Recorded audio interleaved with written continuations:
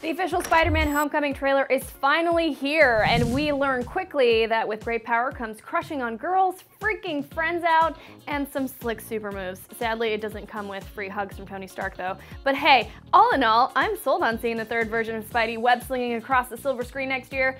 And don't even get me started about how flipping cool that Vulture mask is in the teaser. Seriously, I had my doubts about Vulture as the villain, but his getup is so dope.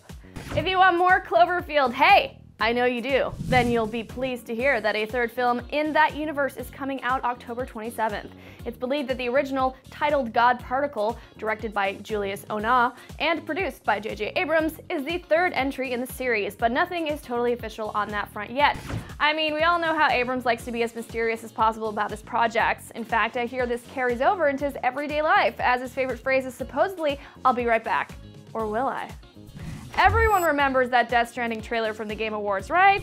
I mean, how could you forget? Well, it turns out Hideo Kojima has confirmed that the trailer was indeed running on a PS4 Pro in 4K with Guerrilla Games' Decima engine used for Horizon Zero Dawn. According to Kojima, his studio chose not to create their own engine since he didn't want to make everyone wait too long for their game. So for those of you worried Death Stranding would take 10 years to make, Kojima's got you covered. Whether or not it has a catbird remains to be seen.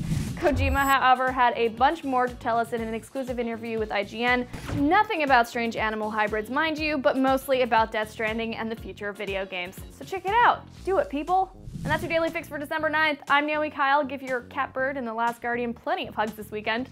Don't forget to download the official IGN app. And remember, you can get your fix anytime online at IGN.